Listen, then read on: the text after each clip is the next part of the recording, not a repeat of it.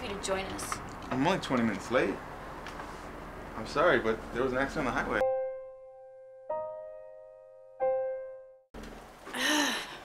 What's wrong? Nothing. Oh, stop. I know when someone's bothering you. I've been trying to call her and she won't answer. I can't believe she's doing this to me and her grandchildren again. Sweetie, maybe her phone died. I mean, I wouldn't pass judgment till you hear from her. If her phone died, it wouldn't just keep ringing. You don't understand. She's done this to me my entire life. It was stupid of me to think that she could get help and to bring her back into this family. No, it wasn't. I mean, our kids need to have their grandma in their lives. But at what cost? Always disappointing them? They expect her to come and then I'm the one that has to make excuses? Honey, maybe she left late.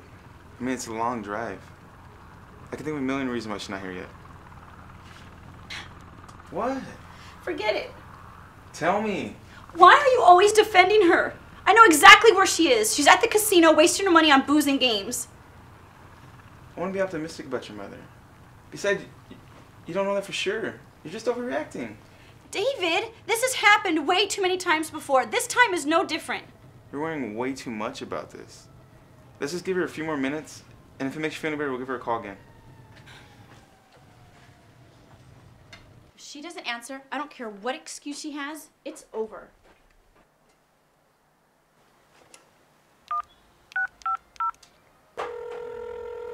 Sweetie, I think you should come take a look at this. Hi, this is Dulcie Flores with your local breaking news station, MAP News.